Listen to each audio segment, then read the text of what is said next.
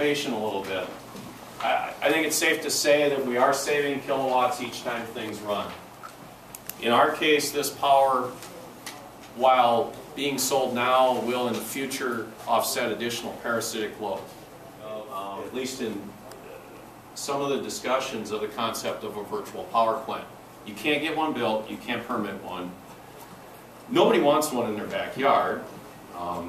So what can you do to bring different power and load type things together as a block of items that you can then dispatch? And that's where they're looking at demand side management, conservation. They want to shut my air conditioning down at my house. They're going to take and do shed a whole subdivision. They're going to, if people have given them the right to, this type of thing. So, and they're adding these things up and coming up with the reality of about 100 megawatt, which is a combustion turbine. Which then you start to equate that to 70, 80, 90 million dollars. In our case, our customers, which are RECs, that we, the generator, are doing something to conserve power. What are we doing?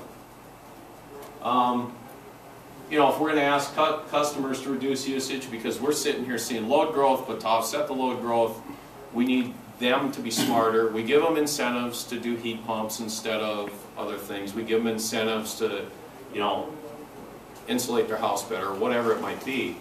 Also, again, the question comes back, if I have to save and I'm going to let you shut my air conditioning off when it's 100 degrees, what are you doing at the plant to help save money?